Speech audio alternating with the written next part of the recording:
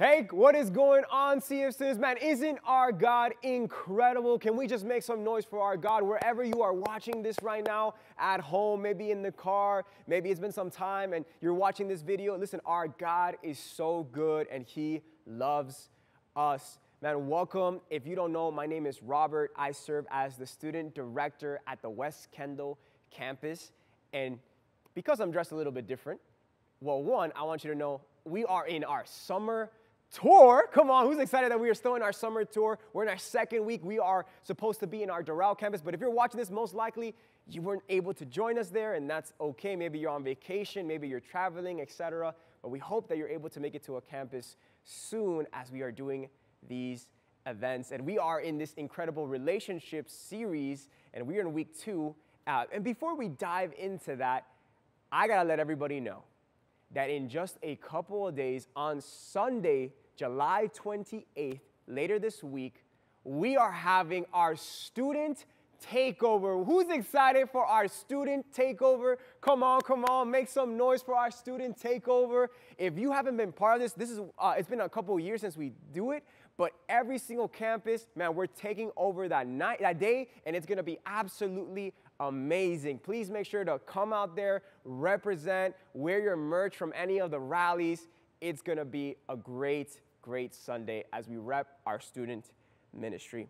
Well, hey, tonight we are talking about something in relationships that I believe we all need to be reminded of, and perhaps maybe for us today, maybe it's good for us to refresh or relearn these things. And tonight we're actually gonna be talking about boundaries. When you're talking about boundaries. In fact, say that word with me wherever you are. Say boundaries. I got 2 verses for us today as we dive into God's word. The first one is in Proverbs 4:23, and it goes like this. It says, "Keep your heart with all vigilance, for from it flow the springs of life." And the second verse is Song of Solomon, chapter 8, verse 4, and it goes like this. "I adjure you, O daughters of Jerusalem, that you not stir up or awaken love until it pleases." If you are taking notes tonight, my first thing that I want you to write down is the title, and that is Live in the Boundaries. Live in the Boundaries, CF students. Wherever you are now, can you just pray with me before we dive even deeper into this conversation and sermon? Heavenly Father, we just come before you, God. Lord, may you replace me and teach us about these boundaries, God, that you've given us as your people, as your children, when it comes to relationships, God, when it comes to even getting closer to marriage and dating, Lord. God, give us the grace and wisdom that we need. In Jesus' name I pray. Amen and amen. All right, CF students, man, I don't know about you, but this summer has been extra special for me. I don't know, maybe for you. Maybe you've had a lot of free time, vacations, going to go check out different amusement parks, etc. But for whatever reason, for this summer, it's been so special to me because there have been a lot of sports happening. A lot of sports happening. I don't know if anybody's been enjoying or enjoyed the Euro Cup final or the Copa America final. It was incredible. The Copa America final was actually here in Miami. Man, shout out to Argentina. Shout out to Spain for winning their tournament.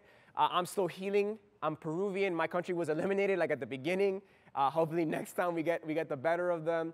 But listen, not only did we have these 2 incredible soccer tournaments happening, but literally we are about to start the Olympics in Paris. And I don't know about you, I really enjoy the Olympics. Anybody enjoy the Olympics? They're watching, yeah. You enjoy it? Awesome.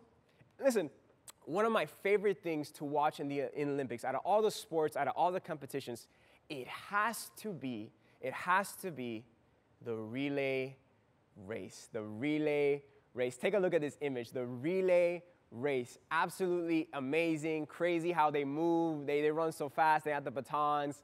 And the reason why I really enjoy watching this race is because there's many different types of races in the Olympics. We got the 400-meter sprint. We have the 300-meter sprint. We have different types of alternatives with hurdles. And they're all really fun to watch because they're so thrilling because they're literally less than like 40 to 30 seconds. But the reason why I enjoy watching the relay race that much more is because I believe it's a little bit more competitive.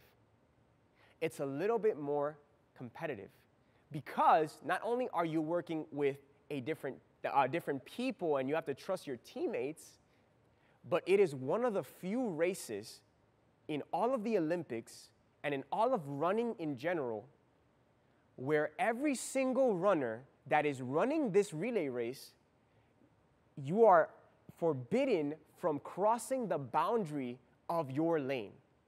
In other words, if we are running this race in this relay, not a single one of our teammates or myself would be able to cross these boundary lines and go to a different lane.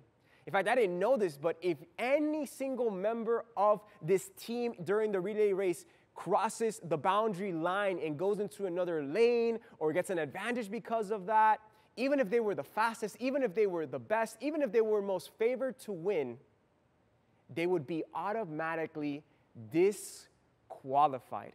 Disqualified from the whole entire race if they just cross a toe over that boundary line. I think you know exactly where I'm going with this, CF students. Our God has given us boundary lines to honor as His children, specifically when we come into relationships and as we head into that direction of marriage.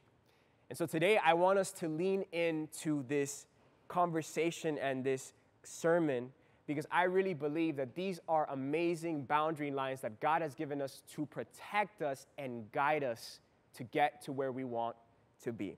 All right, to get to where we want to be. And you know what? I think that there's some boundary lines that maybe as you're listening to this, we all know, we all respect, we're all okay with. Like for instance, everybody respects the boundary line of gravity. If we were standing on a cliff or at the edge of a tall building, and I was like, hey, I'll race you to the bottom, you go jump down, I'll take the stairs, you probably would be like, you first. Like, I'm not jumping down. I understand gravity. There's a boundary line that I can't fly, that if I jump down, I'm going to get seriously hurt or injured, right? There's another boundary line of the traffic lights, right? If there is traffic coming, 100 miles per hour, cars dashing in this Miami traffic, and you need to cross the road, and I was like, oh, cross it there, you would be like, no, I'm going to wait for the red light because I'm going to get hit by a moving car. Boundary lines that we know have immediate effect if we do not honor because we can also see them, right? These are immediate boundary lines that we can see, that we understand. But what about the immediate boundary lines that maybe do affect us, but we don't see up close? If you're taking notes, I want us to write this down as our first point for tonight. God has given us relational boundaries. God has given us relational boundaries, CF students, and write this down as point A and point B. He's given us emotional boundaries, our hearts, our minds, our feelings, our emotions. And B, He's given us intimacy boundaries. Now, this isn't just the physicalness of boundaries, right? This is also talking about the spiritual sense of boundaries in relationships, and we're going to be talking about those in a little bit. But write that down. God has given us relational boundaries, and He's given us emotional boundaries in them and intimacy boundaries in them. I want to go back real quick to the verses. Proverbs 4:23 goes like this. It says, keep your heart with all vigilance, for from it flow the springs of life. Songs of Solomon 8:4, I adjure you, O daughters of Jerusalem, that you not stir up or awaken love until it pleases. I find it so interesting that King Solomon, the second wisest man to Jesus, gives us these two verses. And even though the latter one has to do more with relationships and marriage, the first one still applies to what we're talking about today when it comes to our boundaries in relationships. And before we even go into that, I'm going to be honest. If you are here and you are a child of God, the most important relationship that will ever matter, that will ever be the one to fight for, is going to be the relationship between you and Jesus Christ, your Lord and Savior. And perhaps if you are here today and you are trying to break these boundaries that we're going to talk about because you're trying to find acceptance, you're trying to find love, you're trying to find affirmation in other things and in other people, listen, you're going to be constantly disappointed because only Jesus can give you those deep desires that you and I need as his people. So emotional boundaries. Emotional boundaries. What are these emotional boundaries that, as God's word says, we need to guard our heart with all vigilance? First, I need you to know in this wisdom that King Solomon is giving, the only one responsible for guarding your heart is yourself. So that means you need to be self-aware, CF students. You need to be self-aware, young man, young woman, who you are letting in your life, who you are letting in your circle. Because people and relationships have a big part to play in our hearts. And here's how I know. Obviously, our first relationship should be with Jesus, and we should be in love with him and fight for that relationship. And then we have, family, and then we have friends, right? We have family and friends. And let's be honest, sometimes it's our family and close friends that hurt us the most. And some of those things are out of control. Maybe you've been affected by family members or by friends, and man, you struggle now with trust. You struggle now with maybe confidence. You struggle maybe with love. You struggle with forgiveness. And listen, I share that all with you because I need you to know, if we understand, people have hurt us, people have affected our hearts and our minds, and we maybe have become to believe certain lies, and we're working on those things right now in our lives, please listen to the boundary that if you needed to guard your heart, please don't try to mess with somebody else's heart. I'm going to say that again. If you know people have affected your heart, people that love you, that care about you, family, friends, and again, some of those things are outside of your control, and God's word calls us to forgive and to heal and to extend grace, please know that if you need to guard your heart, we shouldn't be affecting other people's hearts as well.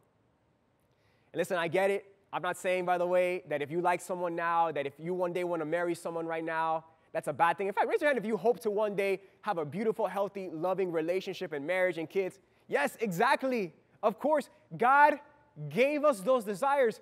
God created marriage. God created relationship. All the way in Genesis, Adam and Eve, right? God said, it is not good for man to be alone. But please, don't lose focus. All that stuff is waiting. But there are boundaries that you and I need to keep, need to honor. Because listen, I know many people right now, and there's so many beautiful testimonies, that yes, chances are that if you are in a good friend group or in a good godly community in a church, chances are you will probably meet your future spouse here in church, in a small group, etc. But what I'm saying to you right now, and what God's saying to you right now, is to guard your heart. Young man, young woman, I get that you could like someone. I get that you could be even falling in love with someone. But please know that as Christian people, marriage is the end goal. And if right now you are in a season and a place where you are still in middle school, you are still in high school, you don't have maybe the capacity, the wealth to maybe get married, get engaged, have all that, be independent, perhaps it's maybe to realize it may not be the time to get involved into a romantic relationship. And maybe it's time to just be friends and respect one another's boundaries when it comes to hanging out alone, hanging out late at night, going over each other's homes without parental supervision, DMing each other, Snapchatting each other. Listen, I remember being in middle school and high school, and I remember all those feelings, all those emotional responses in my heart. CF student, love is a beautiful thing, and a relationship is a beautiful thing. But if we don't respect the boundary of, man, why would I be getting involved with someone that maybe I don't know where they are with God? Maybe you're still working your relationship with God. Maybe you don't really know what marriage is. Maybe you're still figuring out your life, who you want to be, your calling, your purpose. And like every one of us, we all have struggles. We all have baggage that we're still dealing with. Again, I'm not saying that eventually you could one day get married to that person that's on your mind or on your heart or in your inner circle. I'm not disagreeing with you on that.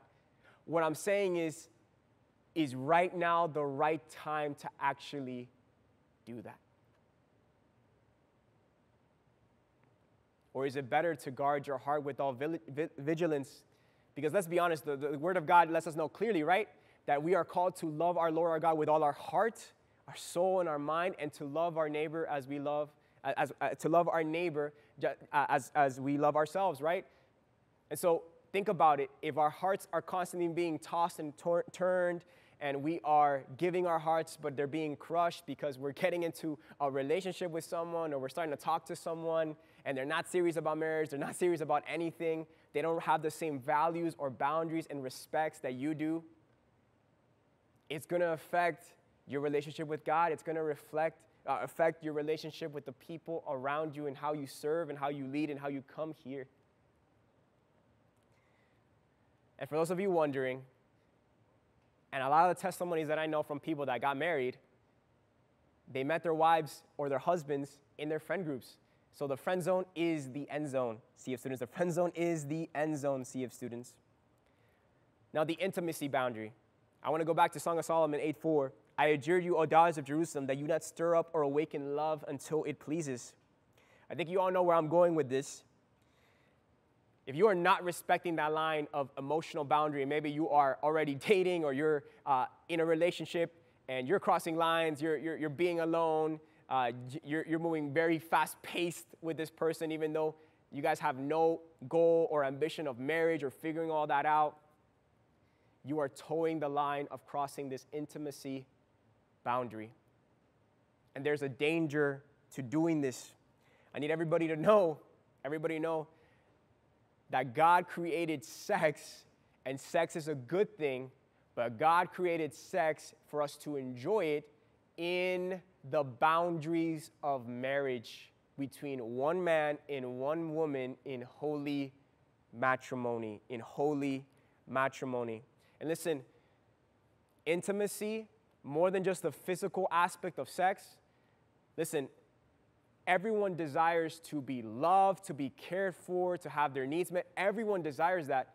But in that moment of intimacy in marriage, it's not just that that's being met, it's actually also vulnerability.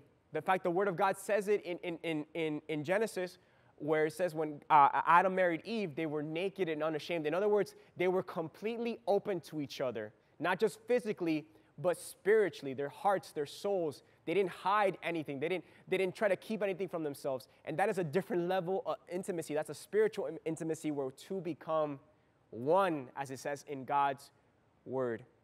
And if, listen, you are crossing that boundary, and maybe you're thinking like, Robert, but I really love this person. I really love this girl. I really love this guy. Like, it's not hurting anyone. It's not harmful. I would just say to you this in the most loving way I can. Be very careful that you're not confusing love with lust. Be very careful that you're not confusing love with lust. You know, someone asked me last year on our Q&A panel when we were doing a live Q&A, and Jess was leading this. It was amazing. A student asked me, what's too far with my girlfriend or boyfriend? And you know what I told them? God only sees us two ways, CF students. Brother and sister, husband and wife. Brother and sister, husband and wife.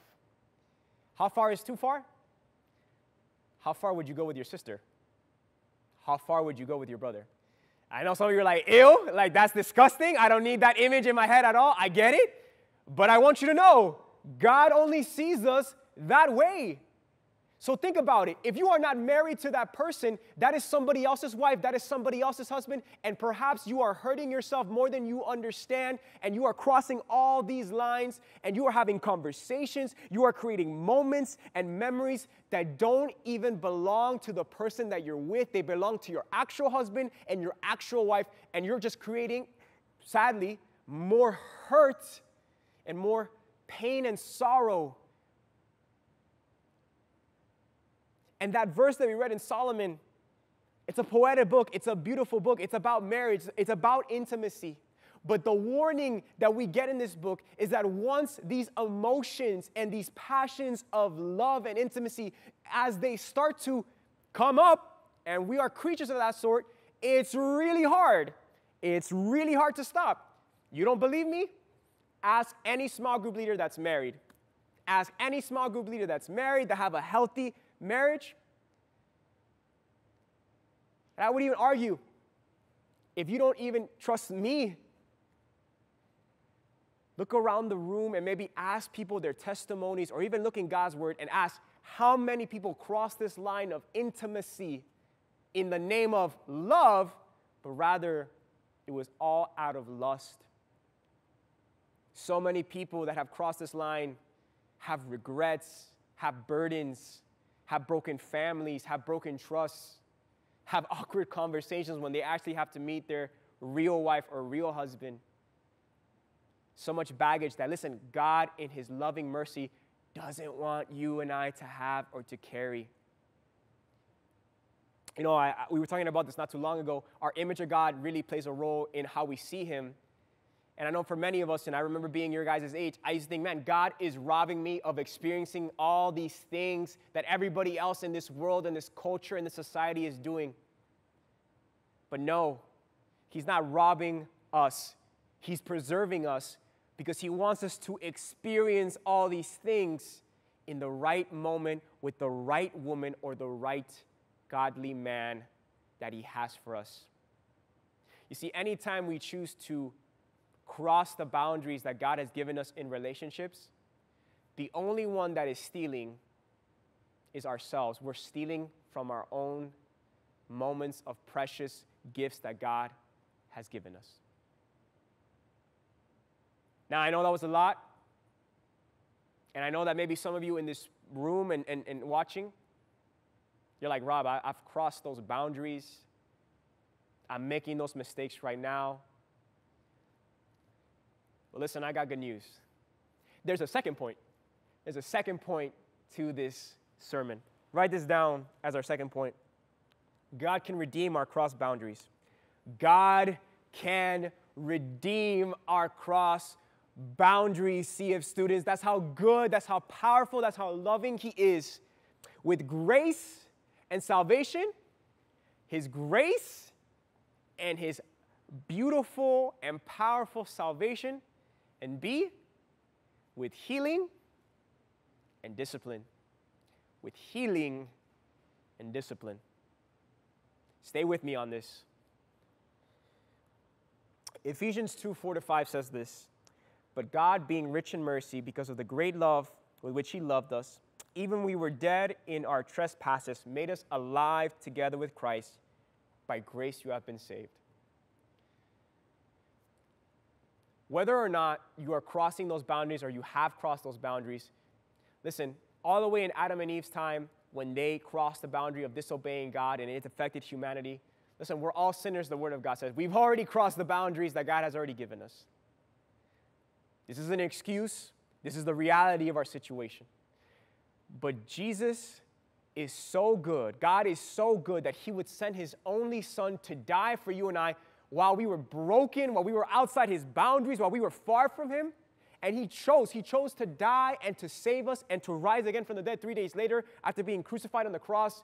And he offers his grace and he offers his salvation to anyone who believes in him. And maybe for some of you here in this room, you want that salvation. You want that grace. You don't want to keep making the same mistakes. And if you are a child of God, listen, that grace and that salvation still remain. But please stop abusing it. Take it seriously what you are doing.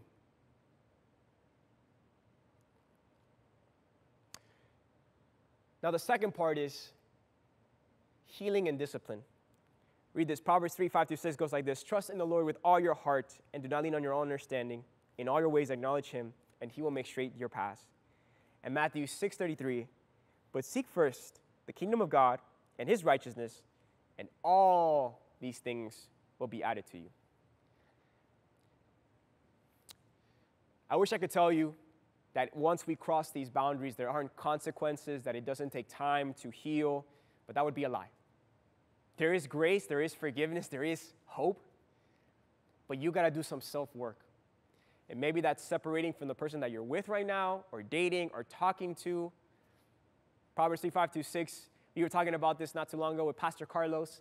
It is a proverb that actually comes with a promise, and that's if we surrender our lives to God, if we confess our sins to God, if we get accountability and we say, I struggle with this, or I'm struggling in this, in my relationship with whatever I'm doing. Listen, in time, God can heal us. God can redeem the brokenness of our purity, the brokenness of our heart, the brokenness of everything in us, because that is what he came to do. He came to save and make us whole. But it happens with him and obeying him. That's why part of the healing is discipline.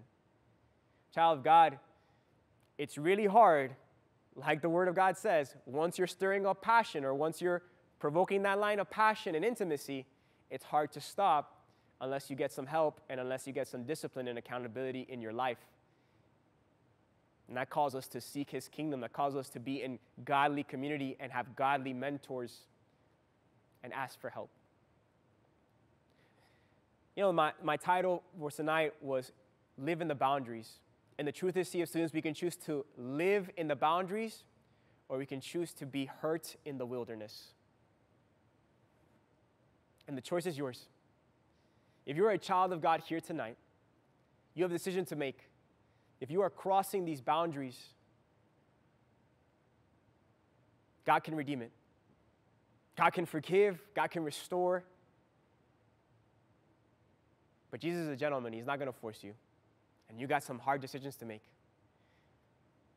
But if you are here for the first time and you don't have a single relationship with Jesus, the most important thing that I can ever tell you is that the greatest relationship you will ever need, it's not going to be a guy, it's not going to be a girl, it's not going to be a career. It's going to be Jesus Christ, who has the power to forgive you of your sins and save your souls. And tonight, he wants you to live in the boundaries, and he wants to save you. So I'm going to ask every head to be bowed and every eye to be closed. And if you're here today and you're feeling that brokenness, you're feeling that guilt, you're feeling that shame, and you want out, you're in the wilderness and you're being hurt by it, and you want to come back to the boundaries. You're tired of towing the line. You're tired of getting the same taste of sin over and over again from not listening. Jesus says, to anyone who believes and calls upon the name of the Lord, they shall be saved. I want to lead you through a prayer. It's very simple. Don't pray this to me. Pray this to God. Repeat after me. Say, Heavenly Father, I give you my life. I believe in Jesus. I believe he came. I believe he lived. And I believe he died just for me. I repent of my sins. Thank you for saving me. I love you. In Jesus' name I pray. Amen and amen. Come on, CF students, let's make some noise for our God. Our God is so good. Our God is so powerful, so loving. Man, we should be grateful for these boundaries and all the things that he has in store for us. Relationship, they are good, but they are good in his timing and in his ways. I hope this blessed you. I hope this helped you. Don't forget this Sunday, we got Student Takeover. It's going to be amazing. A blessed Sunday. Make sure to come out. I love you all so much. God bless you.